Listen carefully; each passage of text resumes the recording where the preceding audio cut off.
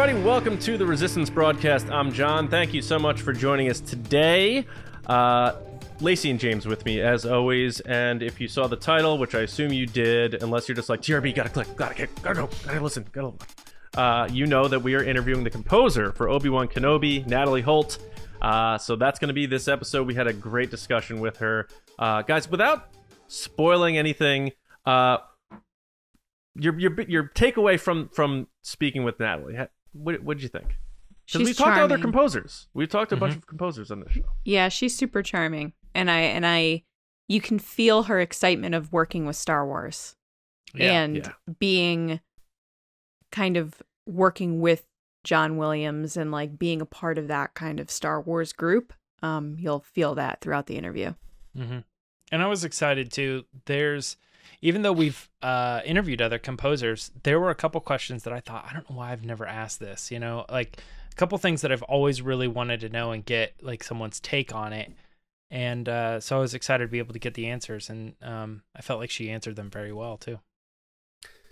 Yeah, and there's a certain sense of humbleness and humility to her that I think applies to what Lacey was saying about her being charming. Is you feel like she's just this accessible person, but she's also just, you know, she's human. Super uber creatively a genius. Right.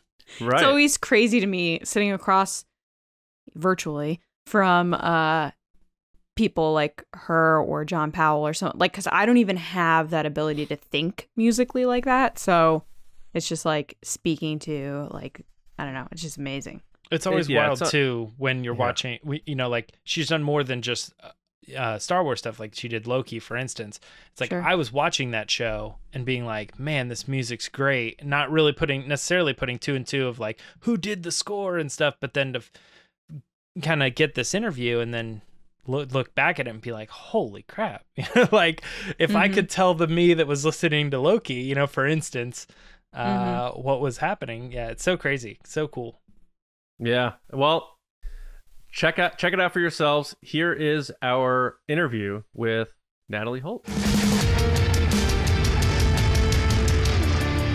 Natalie, thank you so much for joining us. Welcome to the Resistance broadcast. We're honored to have you on the show. Hello. Yay. So obviously, you know, you're a part of this huge, massive show. You know, I'm sure it's been a whirlwind for you. Now that you've worked with both Marvel and Lucasfilm, what would you say the biggest difference is between working with each studio as a composer? Oh, I don't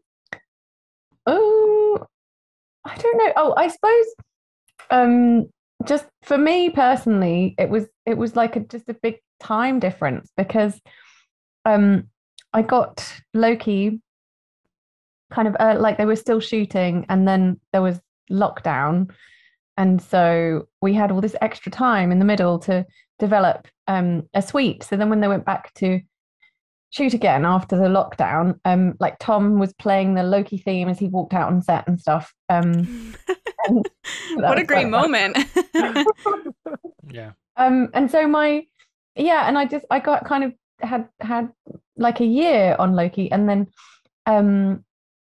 Obi I had like 3.5 months. So really, I don't know, like both companies, they're so different, and I think the tone is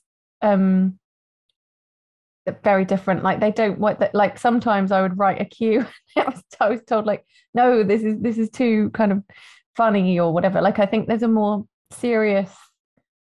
Well, certainly Loki's kind of a comedy villain, and Sure. Obi, this felt like a very emotional project as well because he's kind of lost in the desert. So for me, it was just like a real tonal shift between those two characters as well.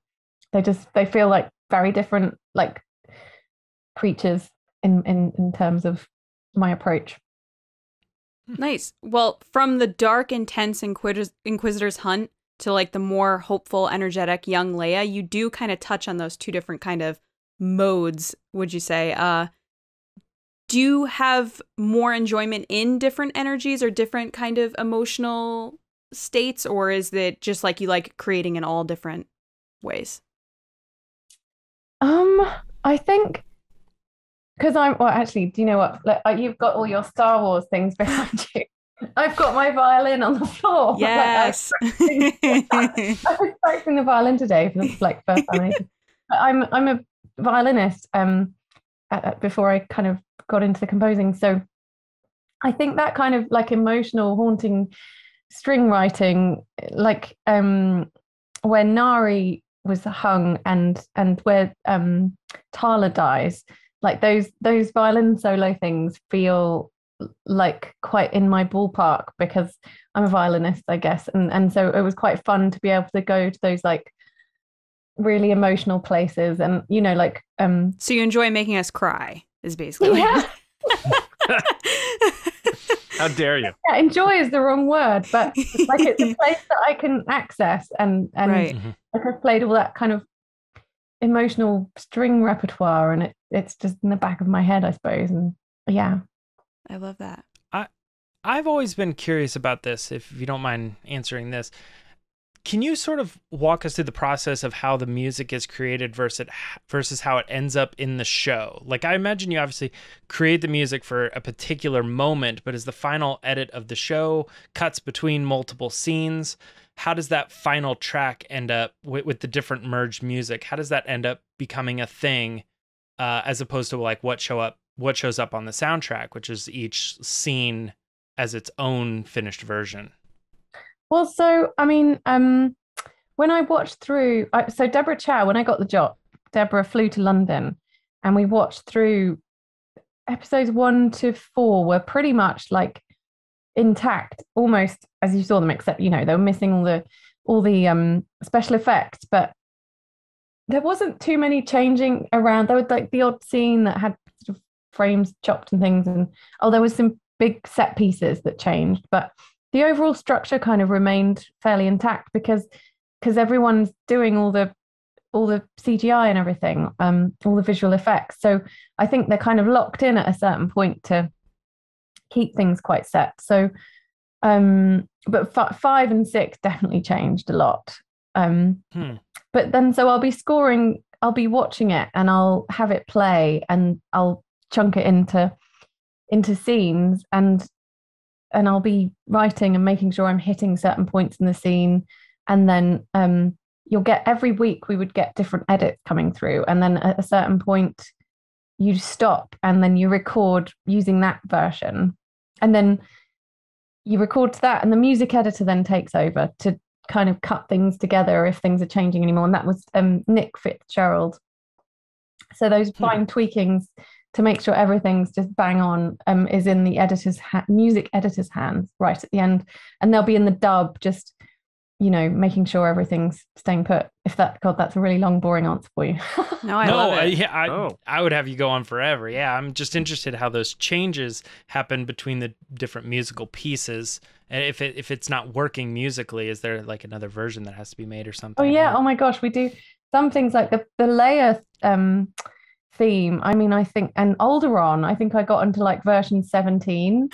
So and you know, that's the thing, because I'll play things like we'd have a review, and then things would get sent off to Kathleen Kennedy for those big, you know, like the Inquisitors and Leia and Reva. Like she wanted to kind of keep an eye on the character themes. So those would all be, you know, you'd get notes like the Princess Leia theme that I wrote first off was to like Disney princess, they said. It was because I used like a flute and I wanted to tie it together with her adult theme, and I was using like a folk instrument, like a sort of elementary. I thought, it'd be kind of fun to play around with it, but it was like, no, it needs to be sassy and have loads of energy and be bigger. And so that Leia theme like was many goes to get it the correct version. Wow. So that worked out. That's sort of predictably answers my next question in a way, because I did my homework, and I've seen you mention in previous interviews that your mom was a music teacher and that you had access to all sorts of instruments, specifically cellos and pianos growing up. And it seemed like this sort of, you know, use your imagination, open palette, clean slate, just play and enjoy music and find music. How has that upbringing influenced your style of composing music? But also when you juxtapose it against what you were just saying, which is doing music in potentially high pressure situations for major studios. I don't think much prepares you for that. That's fair. Yeah, I guess I've always been really interested in going to concerts and like hearing unusual instruments and being inspired by specific players, because like I managed to get James Innes to come and play for me on this, the violinist soloist who I've just been a fan of for years, and he's just got such an incredible sound, and he came and led the orchestra for the day, and then he did the Nari hanging solo and the Tala death solo as well. So I was just, yeah, I love kind of getting to work with musicians that inspire me as well, and just bringing people like the Ali Moller, who's the Swedish flautist who has this huge collection of unusual flutes and wind instruments, and so he had this huge collection, and he was just playing things to me because I wanted to find something for Leia, and then he picked up this huge drone flute, and I was like, oh, that's going to work for Vader, and so wow. He had this hunting horn, and he played it, and it sounded like so tribal, and it kind of gets you in your guts, and I was just thinking, oh, that's perfect for Vader. So weirdly stumbled across that instrument, but yeah, it's just like having these unusual colors. I really like to do that. I think Ludwig does that quite a bit as well, with going on trips, just inspiring yourself, like taking field trips and recording unusual instruments. Oh, wow. That's fantastic, because that's also like how Ben Burtt people would create the original sound effects for Star Wars, of just going for a hike and banging sticks on things and stuff. So that's really cool. Thanks.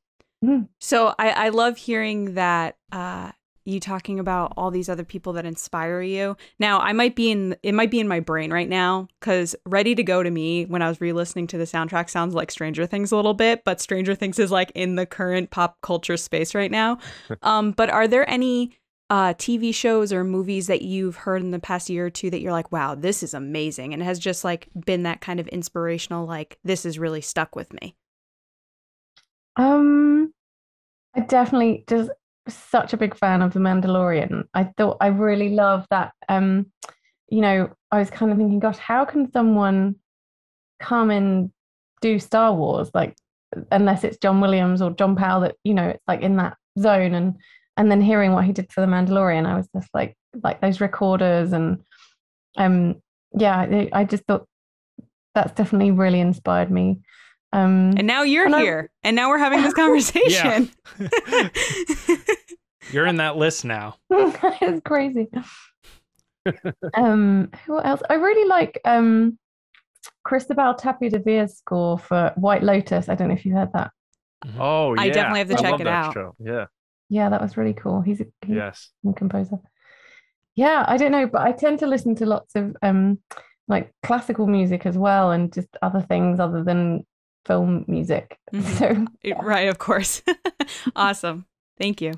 Well, yeah, let me bounce off that a little bit, because as you're talking about all these different composers from different shows and things, it's this kind of an ongoing question I've always kind of wondered what someone like you would have the opinion on.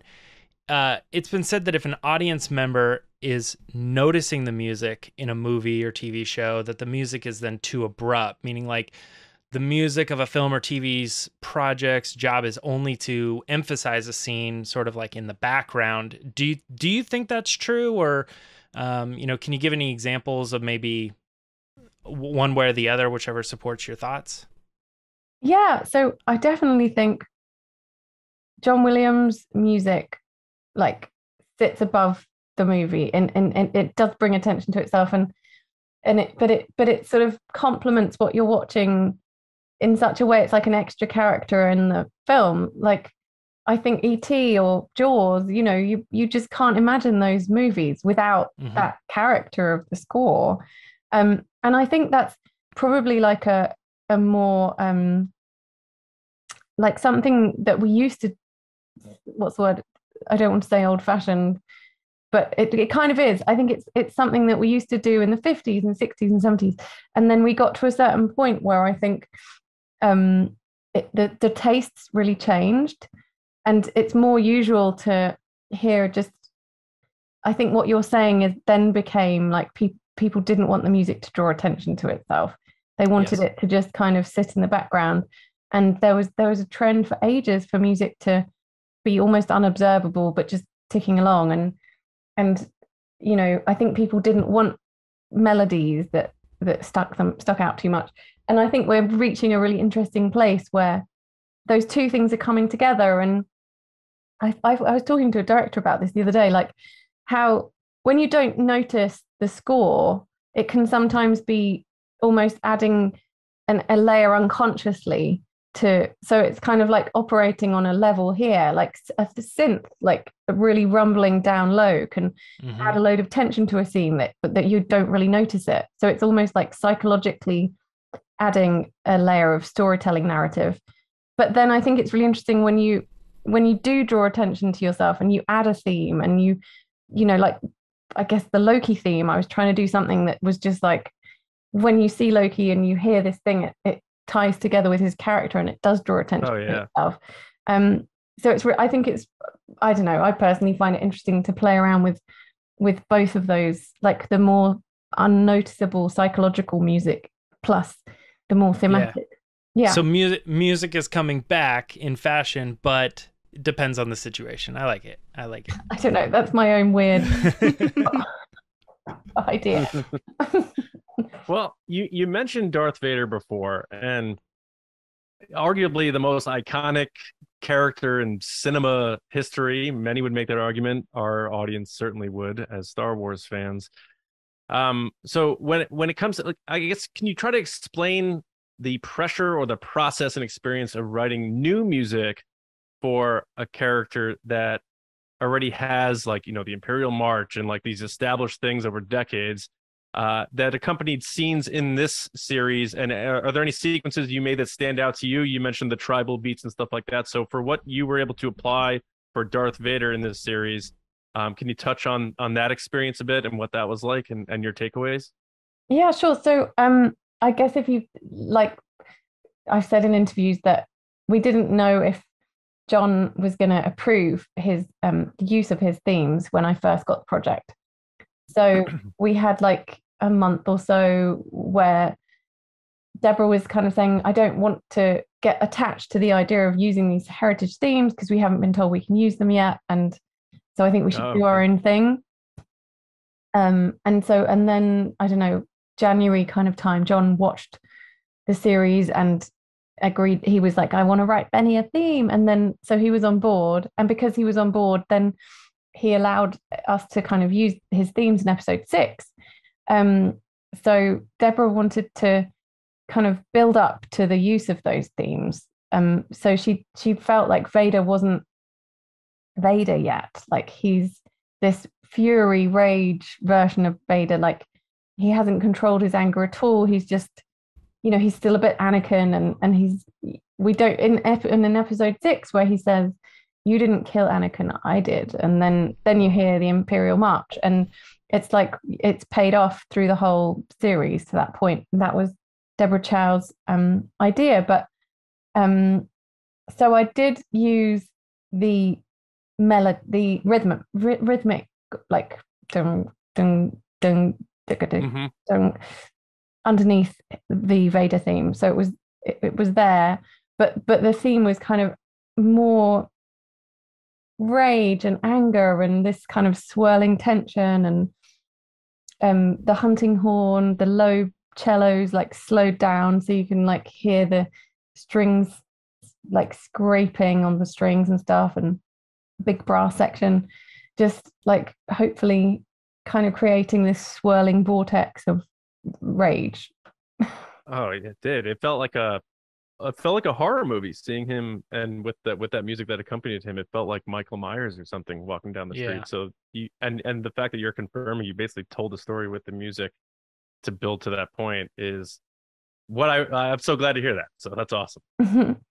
So, speaking of characters, because Darth Vader is like one of the greatest characters of all time, is there any other Star Wars characters that you would love to write a theme for, or not Star Wars? Is there any just characters in general that you're like, oh, if I could just write a theme for them, it would be epic? I think because I think John Williams has done such a brilliant job. Like his the Rey theme, I just think it's so gorgeous. That's my favorite. Yeah. So no, I don't think any Star Wars characters like Ludwig's like nailed the Mandalorian, and John Williams has done an incredible job on for all my favorite characters. So yeah, I think I don't know. I guess it depends what my career brings me. Like I feel like so lucky I got to give Loki a theme, and I don't know, yeah, hopefully a new character that's not in existence yet, that I'm a new project in the future. That would be cool to like just make your own theme for a brand new character that has no kind of history with it, you know, like people aren't expecting anything, which makes it even more cool. Awesome. Yeah. Yeah. I have a question for you. Now we're talking about John Williams here every once in a while. Traditionally, he's sort of been the example for Star Wars music, right? But taking a note from J.J. Abrams, who said Rian Johnson did things he didn't think were allowed in Star Wars, and therefore that opened the door for him doing new things in Episode 9. Have any of the composers before you, like Johansson, Powell, Giacchino, the Kiners even, have they given you any liberty to do something that maybe you didn't think would have been possible in traditional Star Wars music? I guess so. I mean, I think that definitely the score that we've ended up with in Obi is a blend of like more emotional, like a bit more spare than traditional Star Wars music, but hopefully complementing what John Williams had done. And that balance was just very finely, like, you know, working with Bill Ross, who's been on John Williams's kind of team for many years, and you know, everyone, and Kathleen Kennedy like listened through to everything. So it felt very much like everyone wanted to be really respectful of John and the heritage, and you know, make sure that the score was the right blend of the old and the new. And so yeah, that it was very kind of, I guess I felt like the whole process was overseen by people that I trusted knew, you know, what it should, the right level for it. And I was just guided by Deborah Chow, and yeah, like I think when you hear Powell and you know, I was lucky enough to speak to him actually when I was in LA recording. I met him at the SCL Awards, and so that was really nice. Like I got to chat to him, and I got to chat to Ludwig, and just, you know, like John was so supportive. He just said like it just feels really overwhelming, like when you land that Star Wars job and you just think, oh my gosh, it's Star Wars, and you feel frozen, like, and so it was nice. I was like, oh my gosh, I can't believe if John Powell feels like that, then like, what am I doing? But, you're normal. You're okay. But he was really sweet. He was like, just reach out if you know, if I can help you. And, you know, that's amazing. He's a lovely, lovely guy. And so is Ludwig. And I was working with Ludwig's engineer, Chris Fogel, who engineered the Mandalorian soundtrack. So that was really cool. And again, cool. Like another big figure who's overseen that kind of sound, and he was helping me, and he's based in Ludwig's studio complex. So yeah, it just felt like a really nice, because I'm obviously based in London, and I was like in LA working, so it was great to have that kind of support network there. Yeah, we're really crossing off Star Wars composers. I mean, We've had John Powell on the show. We've had Ryan Shore on the show. We've had Kevin Kiner on the show. Like, it's always interesting to hear the different perspectives as they come along and say, this is how I tackled it, you know, a little bit different. And yeah, great answer. Yeah, that's very cool. Now, you know, you've already done big stuff. I mean, Marvel, Star Wars, and, you know, we've seen for the first time, it was, you know, Ludwig Göransson doing abstract type of Star Wars music when we've been using, you know, the John Williams, John Palahniuk stuff, which is in that pocket. But Ludwig came back, and then he got, you know, a warm reception to his music, came back to do season 2. It's been very publicly revealed by Kathleen Kennedy that they're exploring more Kenobi. Would you have interest in coming back to doing a second season of Kenobi if they go forward with that? Or are you, I did the Star Wars, let's see what's else? Like, where's your mindset with going forward if they move forward with more Kenobi? Yeah, I don't know. I mean, I'd love to, but like obviously, I don't know. Like I spoke to Deborah, and she very much feels that it's a sort of completed story. Right. And I think Ewan just loves playing the character. Yes, he does. And Deborah was saying that, you know, he's just like so in love with being Obi, and he wants to do it again. So yeah, I don't know, but I really enjoyed it and loved the team there, and you know, when you grow up as a kid watching it as well, and also my daughter just is a big Star Wars fan. Like we watched the whole everything. We before I knew that I was going to be working on it, my daughter and I watched Star Wars together, like in chronological order, which I'd never done before. Oh, wow. Nice. And like everything. So she's just like huge into it, and you know, she loves Anakin Skywalker. I think because it's funny when you're that age and you see the pod racing, and you see, it's like she just, when he, you know, she's like, can't believe what's happened to him. She's really upset. Oh, that's brutal. No. Oh, did she get to Return of the Jedi yet? Because there's a happy ending for yeah. So Yeah, she has seen that. I think it's just a bit kind of hard to piece together the different actors though, isn't it? I guess when you're at that age. Right. Oh yeah. Yeah, even today I'm like, wait, who's that guy? Who's that? So being in a creative role can be super challenging for someone like you, someone like us. Is there anything that you do to help you get into that mindset to create? Is there anything you have to have, like a cup of tea, or is there anything that you must do? I mean, that's the thing. Like the thing that I find really challenging is just the actual kind of creative coming up with stuff. It's like, I find it so difficult to, you know, like you'll have an idea and you're not sure if it's good yet, and it's so painful. That's the most painful part. Is just like having an idea and like knowing that you need to crack this theme, and that you haven't, like, oh no, that doesn't work, and you go away from it and come back, and then when you crack it, it's just like, oh, the best feeling. And then people like it, like, yes, this is it. It's like Dayu. I mean, God, that I don't know how many versions of I did for the Dayu planet, just finding the right like instruments, and I was kind of doing Indonesian gamelan, and Deborah was like, no, it's not impactful enough. Like when you see the wide shot of Dayu, it needs to be like an assault on the senses. And so I did many versions of that. And then when I came up with that 5/4 rhythm that's like driving, it's like taking Obi through the planet, and it's like, yes, this feels like Dayu finally. But oh man. And it's funny because sometimes the director, you know, you think you've cracked it and you present it, and then the director's like, no, this isn't what I imagined. And that was one where I was like, I'm glad Deborah pushed me on that, because I feel like we got to the right, like she was right, like what we ended up with really worked, I think.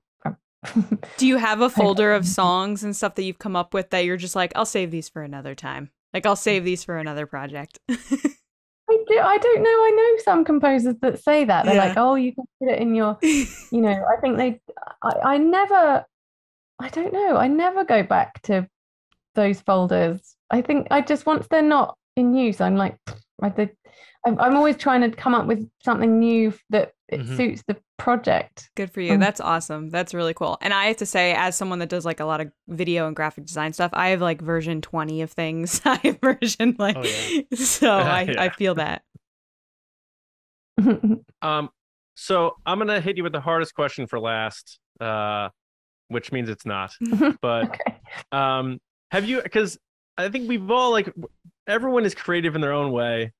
Have you ever thought of a music sequence like in your mind, or whether it's you're going to sleep at night or whenever, and it's bopping around your head and it keeps coming back to you, and you're about to like oh, I'm gonna put this in this thing, and then you realize it's something you had already done in another piece, or it's something someone you like did and you subconsciously like took it and you're like, oh, that's that thing. Has that ever happened to you?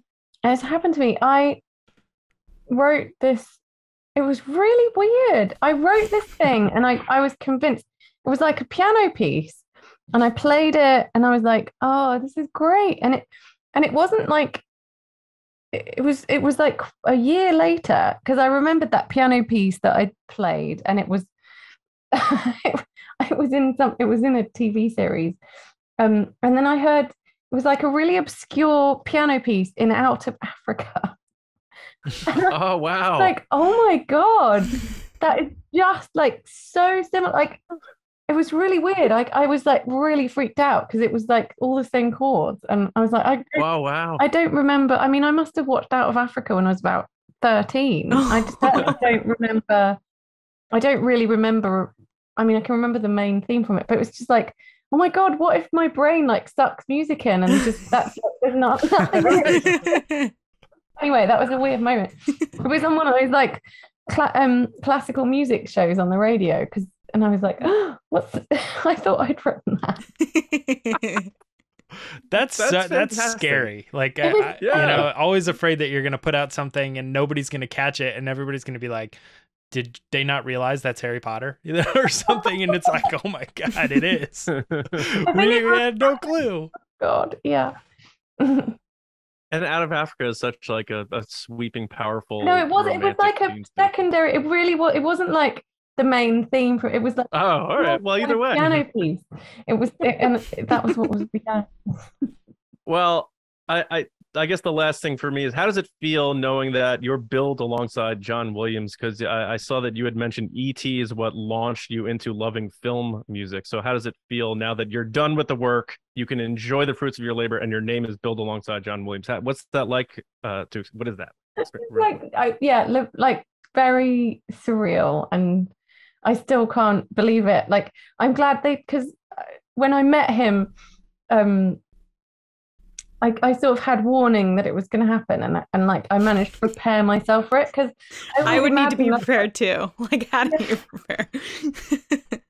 I was like, oh, I literally feel like I would have just cried. I'd have just been like, oh my gosh, because it's like he's such an important figure, and just like his music's so incredible, and yeah, and he's just so lovely as well. So it was very overwhelming to meet him, but really, really special, and yeah, glad it happened. Well, is there any chance, celebrations next year in London, is there any chance you're going to attend? Because we'd love to hopefully see you there. Yeah, you continue with Star Wars or not, but yeah. I'd love to go, yeah. I went to the celebration in Anaheim, and I just couldn't believe there was like a whole section where you can get tattoos. I was like, wow, I can't believe there's this many people who are going to come and get tattoos today. I was impressed with that. Have any of you got them? I do not have any tattoos. I understand it though. If you're gonna get it, you'll always remember that you got it at Star Wars Celebration. You went there. It wasn't just like your local place. It was on a destination. I got it when I was on vacation, sort of thing. So it kind of makes sense to me when I saw it. I was like, oh yeah, I bet they'll always remember where they got it too. Did you get one, Natalie? No, I don't. Music by Natalie Holt on your wrist. Yeah. Yeah. Well, I know we're pretty much up on time, so I just want to say thank you so much. This was a real joy. We could have went on for way longer, but I know you have a lot of other interviews to get to and stuff like that. But I just want to say thank you so much for joining us on the Resistance broadcast. And if we get a chance to chat with you down the line, you have a key to the Resistance base, because this was an absolute blast. Thank you so much. Thank you. Well, yeah, see you in London. Will do. Thanks, Natalie. Great. Bye. Lovely to meet you. Bye. Bye. So there you have it. We hope you enjoyed that interview with Natalie Holt. We told you it was awesome.